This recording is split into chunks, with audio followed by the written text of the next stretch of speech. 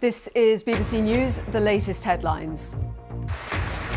An historic win. Sinn Féin become the largest party in the Northern Ireland Assembly for the first time. But the issue of the post-Brexit protocol could hinder the way forward. If the EU don't show flexibility, we've always said we will take the action we need to take as UK government to ensure the Northern Ireland's place as part of the UK internal market, and protecting the Good Friday Agreement is absolutely there.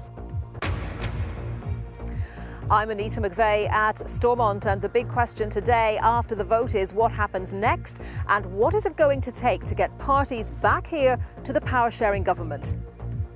President Zelensky says diplomatic efforts are continuing to try to rescue wounded soldiers from the besieged steelworks in Mariupol.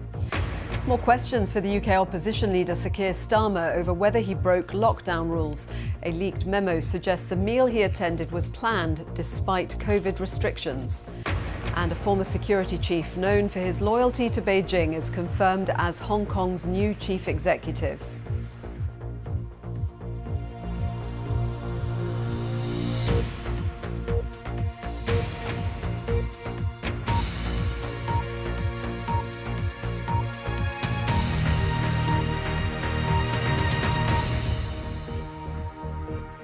Hello and welcome if you're watching in the UK or around the world.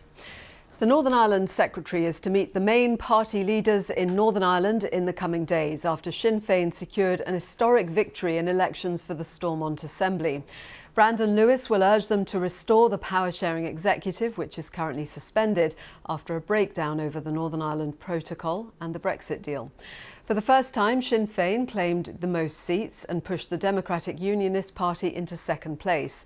Sinn Féin President Michelle O'Neill says it's a new era in Northern Ireland and that there should be no time wasting or excuses, as she put it, in cooperating to bring back the Assembly. Anita McVeigh is at Stormont for us now. Anita, over to you.